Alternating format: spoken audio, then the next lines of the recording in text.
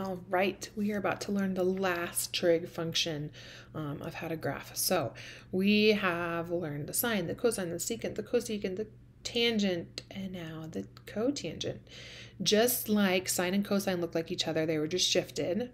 Same with secant and cosecant, they were just shifted. Cotangent and tangent is the same thing. So we know tangent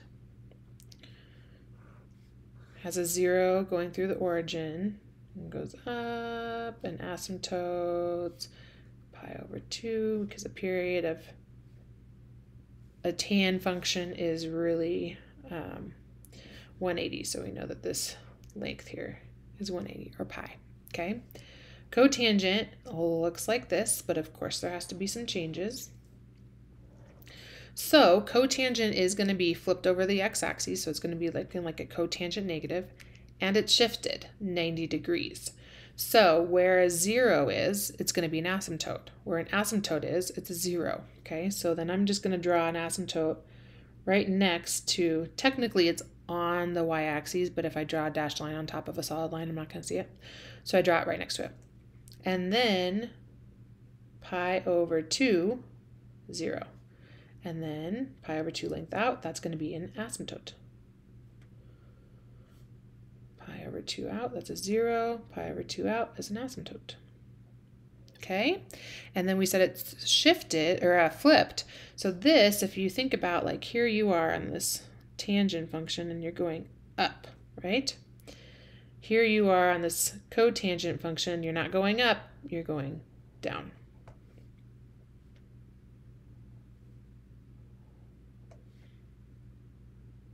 Okay, there we go.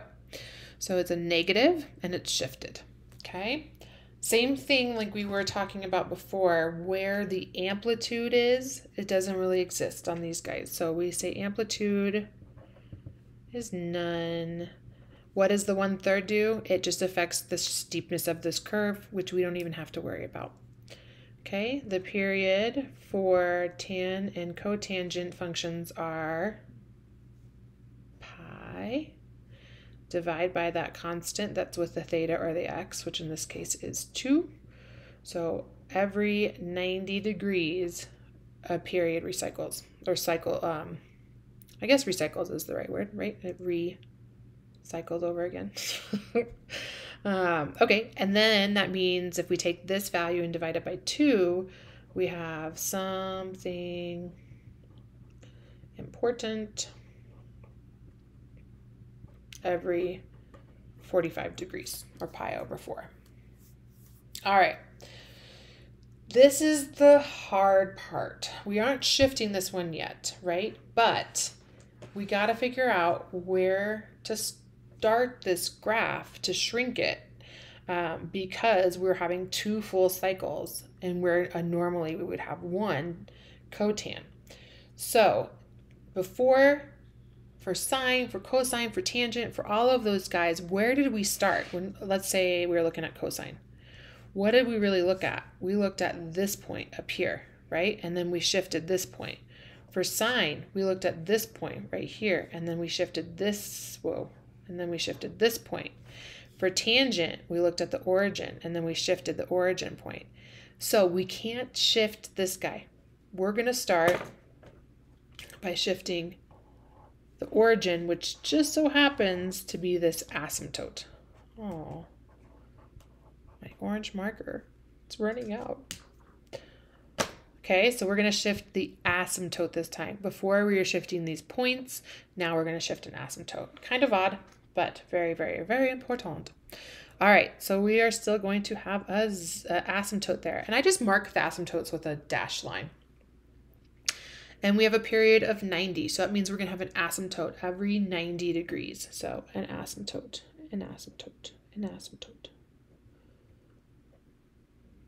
Okay, and then halfway between our periods, or our asymptotes, is going to be a 0. So halfway between 90 is 45. So we're going to put a 0 halfway between those, which is 1.5 units on this graph. Okay, and now I can draw my asymptote.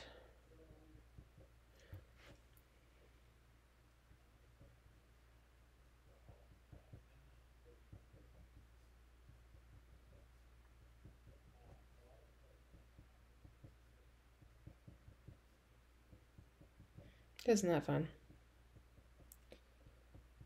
Kind of feel like Bob Ross. It's a happy little tree. Do you guys even know who Bob Ross is? I'd be so sad if you don't. Look him up. He's great. Okay, it's a negative function because it's cotangent. Not a negative function. I shouldn't say negative. It's a decreasing function. So from the zeros, we are decreasing. There we go. And if you want to do the two parabola, like half parabola, that's fine. Because I know that these are really tricky.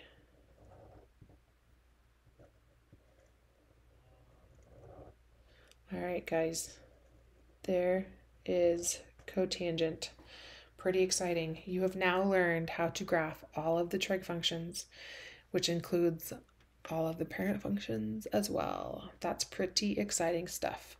If you don't know who Bob Ross is, you should go look him up because that's going to be pretty great.